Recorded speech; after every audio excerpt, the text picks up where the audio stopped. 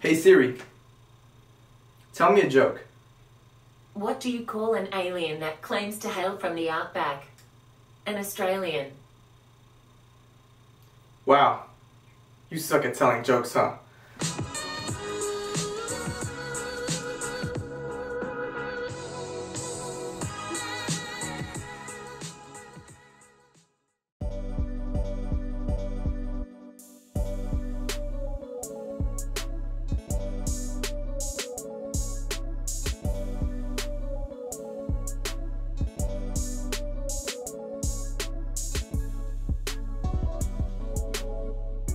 Hey, what's going on? Prashil here, and today we're going to be doing an unboxing and a review of the HomePod Mini in yellow.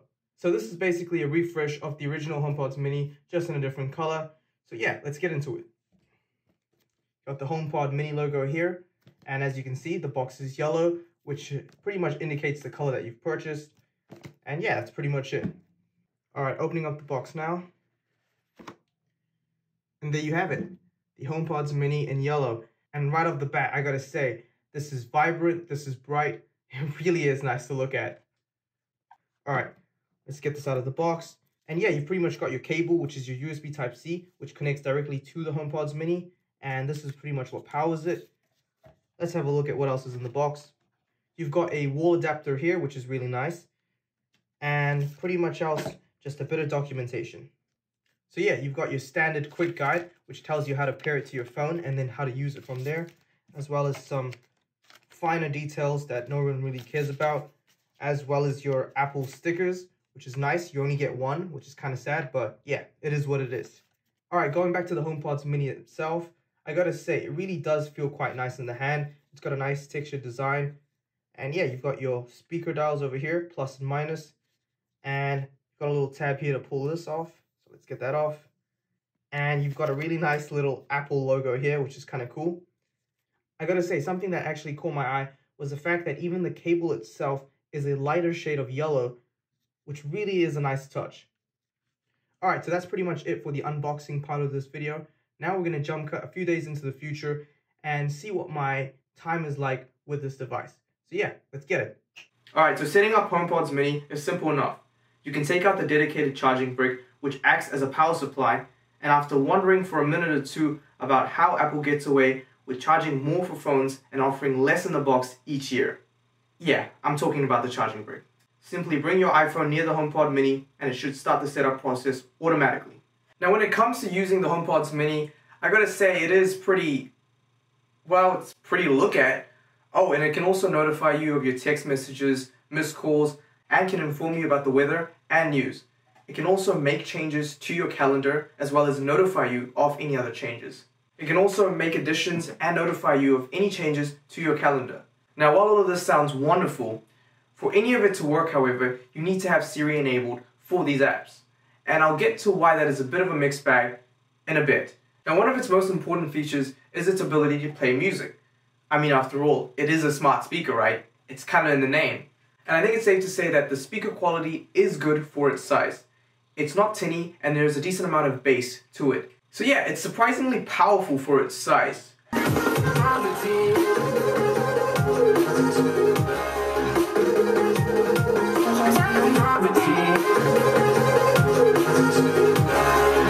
But, and there is a but, for a speaker that's so dependent on Bluetooth, you can't actually use it as a Bluetooth speaker. And so Android phones can't connect to the HomePod Mini, period. Now I have an iPhone, and even I can't just pair it up to the HomePod Mini and just start playing music right off the bat. I have to use AirPlay, and this entails going into the settings for AirPlay and ensuring that handoff media is enabled. And after that, I go to select HomePod Mini, and then I can play music. Now this is a bit of a hassle when using this device on and off, and it does affect sound quality.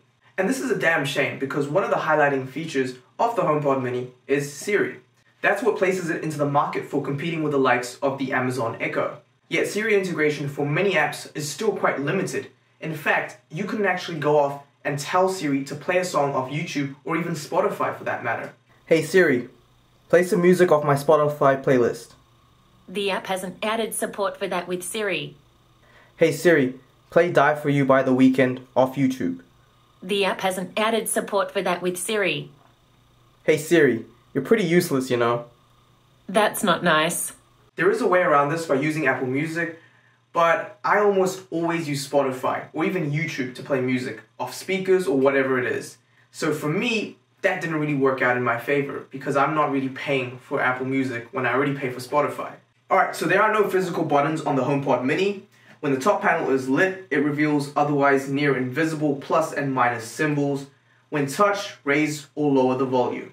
A tap at the center of the panel will either pause or resume your music. A double tap skips forward and a triple tap skips back. A long press sets Siri to listening mode, and so it's important to note that at its core, it is designed to be a hands-off affair.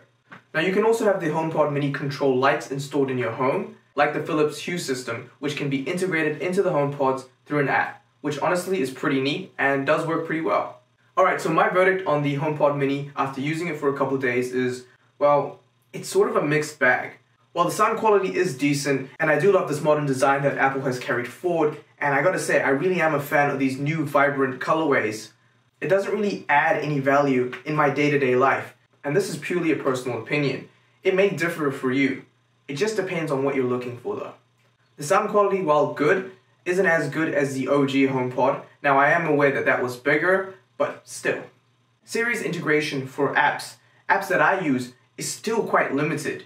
Now you can use Apple Music, but like I said, I'm not looking to pay extra for a service I already pay for with Spotify. And I guess this is all Apple's kind of tactic to get you into the ecosystem even further using Apple Music instead of the more popular streaming services like Spotify. And I get that. From a business perspective, it's pretty good. But yeah, from a consumer standpoint, it kind of sucks. And so I am hoping that there is support for other third-party apps to use on the HomePod Mini in the future. So yeah, fingers crossed.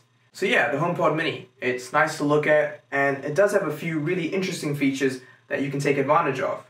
Now would I use this? Probably not. And this is mainly due to the fact that all of the features that the HomePod Mini or any of these smart speaker devices offer are just a few taps away on my phone. And call me old-fashioned, but yeah, I just prefer to do it that way. Maybe these get upgraded, maybe these get better in the future, and then maybe, just maybe, I might give them another go. So yeah, this has been my review of the HomePod Mini in yellow. Gotta say, it's bright, it's vibrant, it brings something to the table, but that something just might not be for everyone. My name is Prashil, and it looks like we're out of time. So I'll catch you in the next one. Oh, but before I go, just want you to know that I do have one more box from Apple that I'm going to be doing an unboxing on. So yeah, stick around for that. Also, in the comments below, guess what I've got here? Now I'll see you in the next one.